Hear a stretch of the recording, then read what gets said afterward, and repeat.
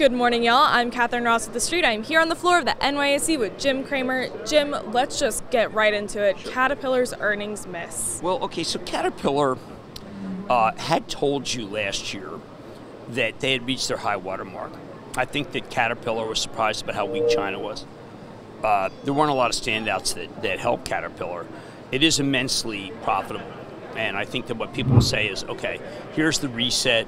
People now know that what I have been saying. I mean, one of the things that just bothering the heck out of me, there were people, including people I know quite well, who were saying that Powell did a lot of homework and he really understood what was happening.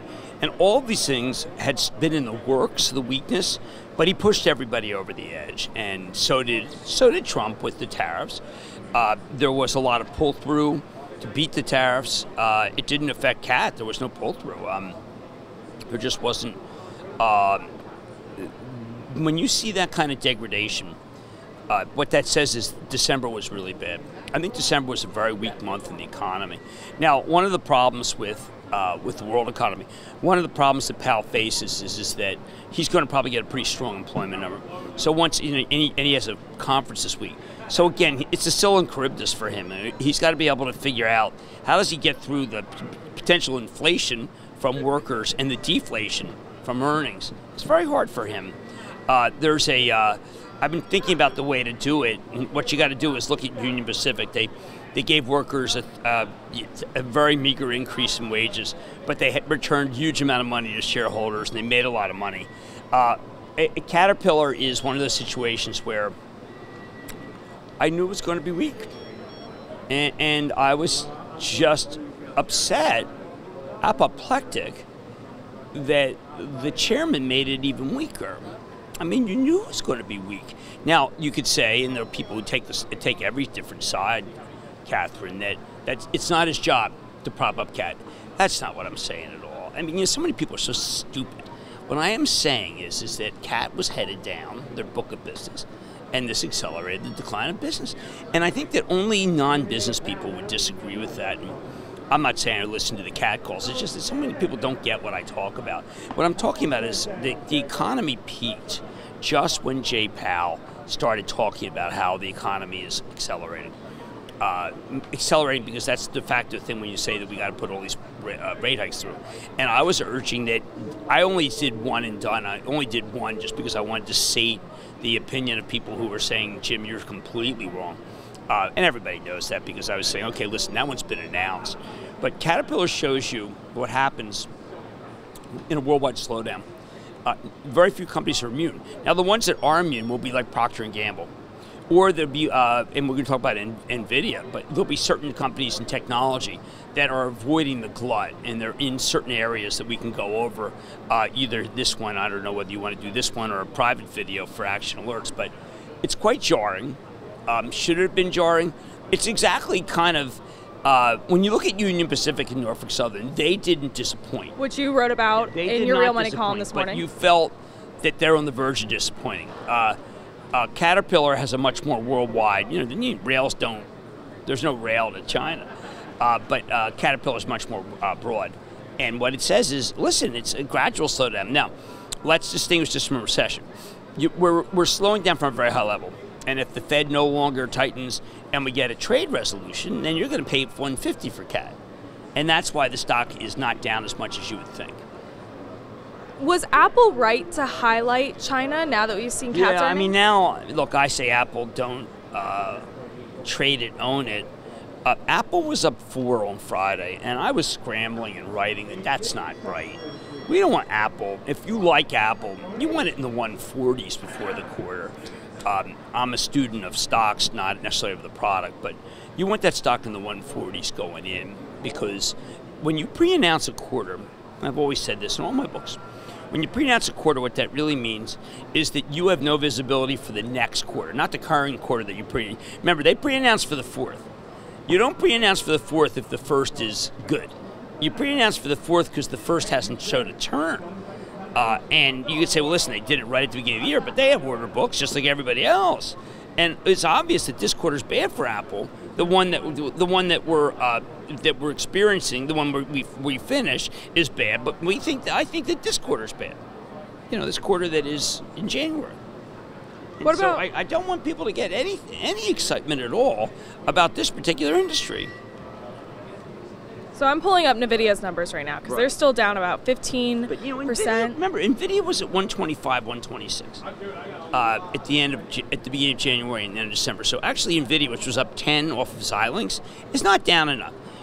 Now I say not down enough because there are 22 buys, and I think that if people see this stock and it's only down that much, you're going to get some people only down 15%.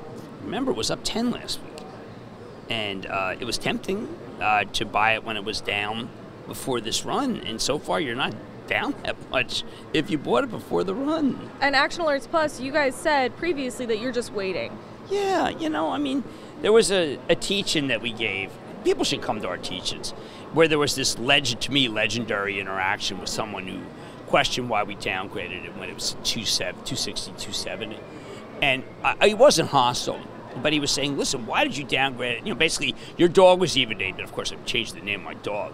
And I said, and we were going back and forth, and it was very subtle and genteel. And then finally I said, okay, they're going to miss the quarter. And it was just out there. And I put it out there. And immediately I kind of regretted that I said it so harshly because I like Nvidia so much. But it doesn't matter. I may like Nvidia a lot, but Nvidia, the stock, is a different story.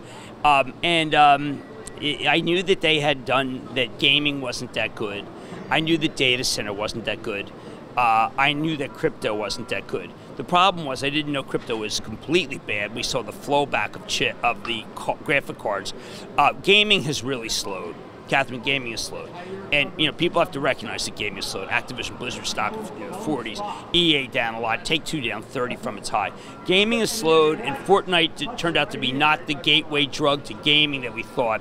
Bob Swan last week in Intel did say very pointedly, listen, we have indigestion in the data center business. That was, yet AMD, which had a very similar read-through, went up. Why did AMD go up? Because AMD is taking share from Intel. So people say, oh, I can buy some AMD. I happen to really like AMD stock when it comes in. But this is if you take a look at the bifurcation, you've got the semiconductor equipment stocks. Tim Archer saying, listen, our order book says it's going to start rallying from here. And that's still right. You have Xilinx, which was up a lot because that's 5G and defense. But Nvidia is not in 5G and it's not defense. AMD is not 5G, it's not defense. Intel is not 5G and not defense. Qualcomm is 5G, but that's the fight with Apple. Apple has huge gaming in China. Your read-through from Nvidia is bad from China. Nvidia has business. You'll see that made in Taiwan, but that's not Taiwanese business. That's worldwide. That just happens to be where they manufacture. So the money's going to flow back to drugs.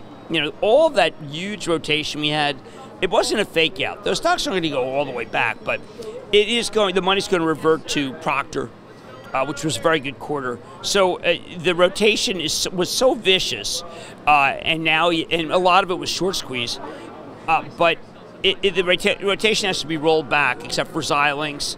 Interesting to see whether Western Digital holds. It is a very long day. Keep in mind that you're getting a chance if Procter can go back to 90, 91. I'm keying on that. I'm keying on Kimberly, which reported a quarter where they basically, I felt, said kind of last bad quarter. Key on PepsiCo and Coca-Cola, which I think will be okay. In the Norfolk Southern piece that I wrote, they talked about the loosening of freight costs. That's really positive for the consumer product stocks. So let's follow all these things, but recognize that Nvidia still hasn't taken out its Jan 3 low, and the Caterpillar, people who got excited about Caterpillar were gun jumping. Does Howard Schultz have what it takes to become a president? Okay, so look, I think Howard is a vision. I know him as a businessman. He was a visionary, and he can be prickly. I mean, I've had instances that are prickly, and one of the things that you know about politicians is that they have to have very thick skin. I also, in his interview with Scott Pelley, I didn't like what he said about Philadelphia because Kevin Johnson was the CEO, and Kevin Johnson did fantastic work to try to repair the relations there. So when he said it was on him, well, it was Kevin. It was on Kevin, not on Howard. And that'd be the type of thing that if I pointed out, I don't know, that's not going to sit well. but it's the facts. And he's going to sell a lot of Starbucks stock. They got a buyback. Quarter was good, but it was my politics are irrelevant. I know that what matters is that somehow they may link him with Starbucks, and it was interesting that he was wearing an orange apron at the end of the interview, not a green one. All right, Jim, we got to get over to Real Money, Sure. where I want to talk more about your Real Money column. To the Action Alerts. Or to the Action Alerts, sorry, where I want to talk about your Real Money column. Sure. So thanks for joining us, guys. Nvidia, let's understand each other. Nvidia the dog, I renamed Everest. I'm being very clear about this. Did I say that Nvidia was tempting to take a small position ahead? Yeah, but no enthusiasm. What I really did was just slam the heck out of Nvidia for a very long time. And there's just new negatives that I didn't count on. All right, thanks for joining us, y'all. We'll see you tomorrow.